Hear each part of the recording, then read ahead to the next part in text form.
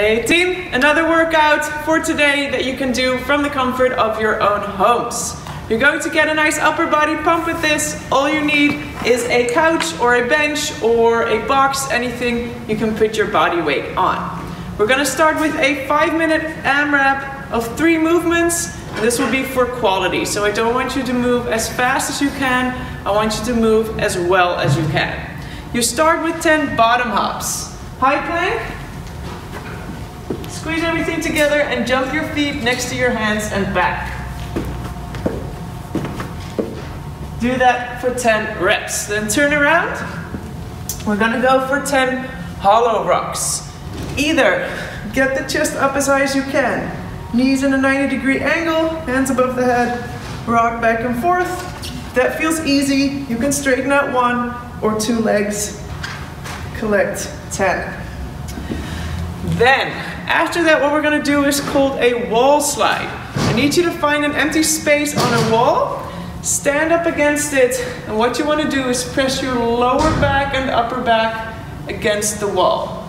Then you're going to bring your hands to a 90-degree angle. You're gonna make sure your elbow and your wrists are in contact with the wall. From there, you're going to straighten out your arms up as high as you can, while you keep contact with the wall with your full back, your elbow, and your wrists. Wherever you can't keep that anymore, you stop, go back down, come back up, and you collect 10 reps. Just keep rotating these 3 movements for 5 minutes, and then we're gonna get straight into the workout. Workout for today will be 10 into 8 into 6, 4, and 2 reps of either couch push-ups, regular push-ups, or strict handstand push-ups if you're going for experienced. In between every round, you're going to do a variant of jump rope jumps. If you go for a beginner version, you're gonna do couch push-ups. So you get a couch or a chair, hands at shoulder width, nice and straight plank, and bring your chest down to the edge. Collect your 10 reps, and then in between rounds, you're going for 60 single unders. So get yourself a jump rope, let it pass under you once every jump. If you go for intermediate, you're going to go for regular push-ups, so high plank, hands under the shoulders, and make sure your chest touches the floor every rep. For you guys, we're going for 15 double unders in between every round, so make sure the rope passes under you twice, collect 15 reps. If you don't have a jump rope, go for 15 penguin jumps. That means you jump up high and tap your thighs twice every jump. It'll look like this, etc. For experience today, strict handstand push-ups.